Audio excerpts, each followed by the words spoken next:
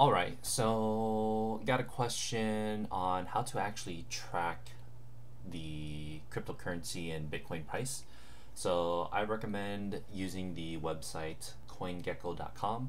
There are probably other websites like CoinMarketCap and other ways to track it, but me personally, I use CoinGecko. This allows me to track it on a day-by-day basis, and it gives a whole overview of the entire cryptocurrency market. So today's an interesting day. Bitcoin right now, this is November 5th, and it's actually reached its all-time high for the year. So right here, you can see this list shows all the different various cryptocurrencies. Let's just go ahead and focus on Bitcoin itself. So you can see the price right here is what it is right now, aggregated across all of the different exchanges. Here you can see its percentage increase in performance during the past 1 hour, 24 hours, and 7 days. If you're curious to see, I guess, how each of these cryptocurrencies trend, you could always click, like, say, what cryptocurrency increased most in the past 24 hours. You can click here and it will sort it, and you'll see this weird cryptocurrency called Thorchain. But no worries, let's focus on Bitcoin again. And Bitcoin is always going to have the top market cap. So if you ever do any sorting, you can quickly press back the market cap here and it'll sort from highest to lowest. Right now, you can see the market cap of Bitcoin is $282 billion. I'll probably talk about market cap in a different video, but we're tracking the price of Bitcoin. If you want to see more details, you can click on the chart here, and looking over here, you can see the graph for how the price has been trending. So in the past, what's this time frame right here? So I guess this time frame here is the 24 hours. You'll see that it went from a price of around 14K all the way up to 15.2K. But if we wanted to, I think we can change, oh, here we go.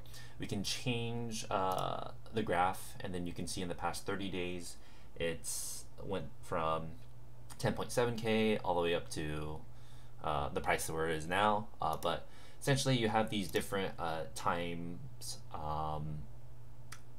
ranges that you can choose.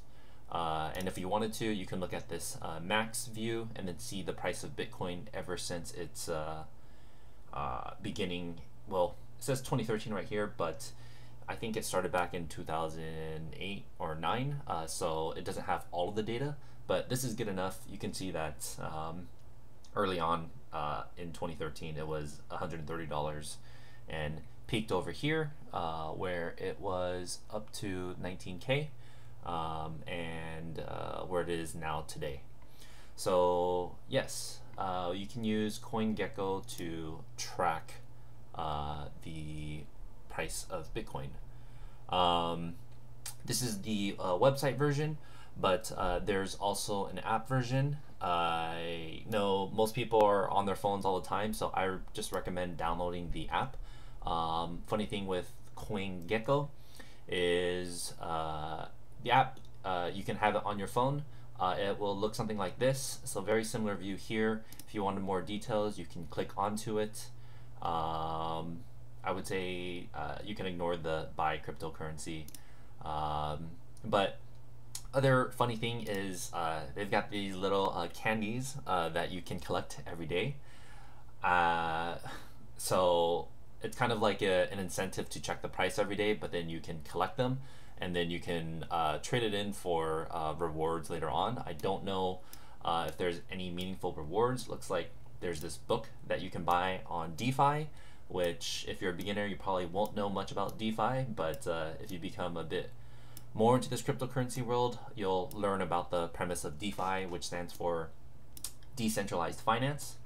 Yeah, just this little neat thing wanted to share with you guys. You have to create an account. This is a cryptocurrency tracking app, so maybe one day these candies will be converted into a CoinGecko cryptocurrency. Who knows? But the other thing that I wanted to share in this app is that you can actually build your portfolio. When I say build, mean more so tracking it.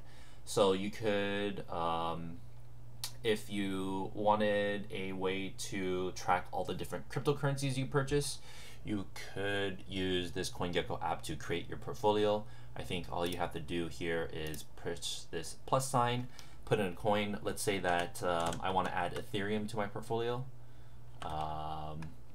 Choose Ethereum. I think I need to make it one of my favorites. Alright, maybe you don't need to, but moving off of this, you can see that I am showing Ethereum in the portfolio now. I've actually not done much on it.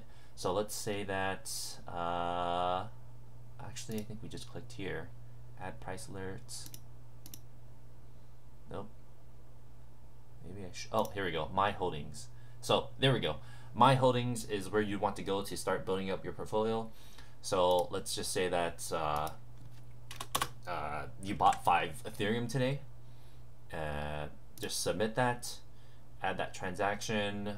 You can probably get very granular and put in the fees and whatnot, but I'm just showing this as an example. So it's saved, and then now you will see that this portfolio says I have 5 Ethereum.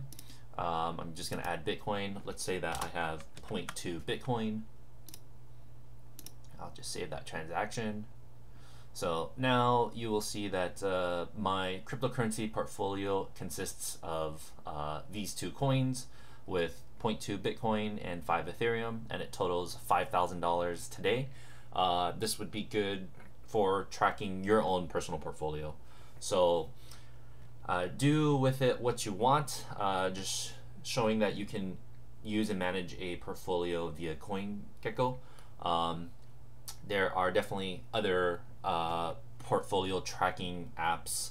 For good security practices, I recommend, if you do put in a portfolio and you want to be secure about it, make sure the app can be password protected, which I am honestly not sure if you can do that here, but maybe you guys can find that out.